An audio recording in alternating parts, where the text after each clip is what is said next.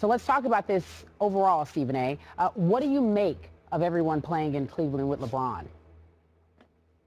Well, listen, he's not only the greatest player in the world, he's incredibly unselfish. And because he's unselfish, anytime you're a superstar and you're unselfish, people want to play with you. That's a given, okay? But he take it a step further. If you know LeBron and his personality, if you remember back in the day, the kind of things we used to chide him for, where they were feigning like they were taking pictures with one another and all of this other stuff, and people alluded to that being an impediment to him ultimately capturing championships. The one thing that was undeniable, even in the midst of all of the skepticism and criticism it created, was that guys who played with him loved playing with him, and they loved being around him. And when you have that going on, it speaks volumes about not just you as a player, but your character as a basketball player, as a supreme athlete on this level. It just does. When you look at a Kobe, this is the greatness of LeBron.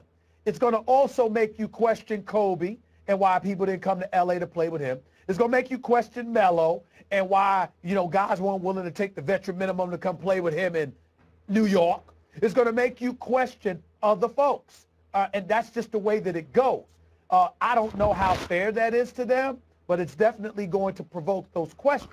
In the end, what it comes down to is simple.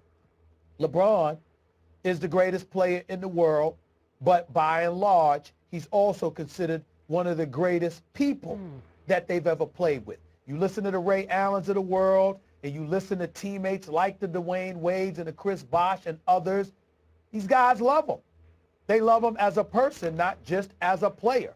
So whatever he's doing, it's something right, and it's undeniable because there's been plenty of superstars throughout the course of NBA history that guys have profound respect for and deified and viewed as iconic figures, but they couldn't stand them at the same time. That doesn't appear to be the case with LeBron James wherever you go. Go to Cleveland, go to Miami, circulate around the NBA and talk to guys who've been around him and know him. And they will tell you they've got an incredible amount of affection for him. So you got to tip your cap to him on that level and give props where it's due. So what is your opinion of what this says about Kobe and Carmelo? Well, my opinion is that they're shooters. I don't think as people they're viewed, well, Kobe's a little bit different because Kobe, I don't want to say a recluse, but Kobe ain't the most inviting brother in the world. Sometimes, I find Kobe to be one of the coolest and most real brothers you will ever find. But there are people, he's a closed book to a lot of people. Melo is every bit as welcoming, as inviting, as personable as LeBron. The difference is Melo's a scorer. LeBron is all-purpose. He's a distributor, what have you. So I think that in comparison with a Melo or a D-Wade compared to a LeBron, I think it's more about basketball. Whereas with Kobe, it's the combination of basketball and then the personality. He's a bit aloof. He's a bit distant. Kobe's an acquired taste. He's a good brother to me, but he's an acquired taste. Everybody doesn't flow with the flavor that Kobe brings. It's just the way it is. And he don't care. He doesn't care. I agree. I personally like Kobe very much. I like Melo very much. But I agree with your assessment, and I remind you, I don't need to remind you, that they will vie next year for who takes the most shots in the league, maybe with Russell Westbrook in the mix, because they're going to shoot their shots. And a lot of players don't love playing with a guy who they consider ultimately is a little ball hoggy, a little bit like it's him or bust. And yet, to me, Stephen A., I keep hearing one guy after another sign with the Cavs. They're going to Cleveland, Ohio. They're not going to South Beach. They're not going to Los Angeles. They're not going to New York. They're going to Cleveland, Ohio.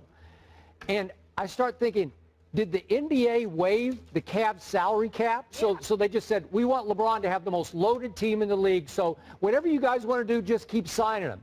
Then I look at what Shawn Marion signed for.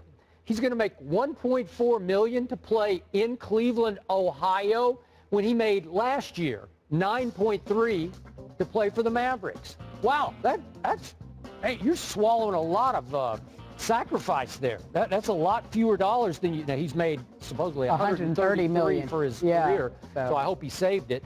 But Stephen A., I start looking at this lineup now, and I say, is it better than the Spurs? No, it's not better than the Spurs. Is it better than anybody in the East, including the Bulls? I think now you would have to say yes, because if you start LeBron, Kyrie, Kevin Love, we assume Kevin Love will be there, and I'll throw in Tristan Thompson and Varejao in the starting lineup. Then off the bench, you're coming with waiters, obviously, and then your veterans, Mike Miller, Shawn Marion, Ray Allen. I'm assuming Ray will ultimately sign with them. James Jones and Brendan Haywood. Wow, that's pretty good. Now you got a basketball team, a deep basketball team, and I don't see anybody in the East being able to contend with this team. Are you with me?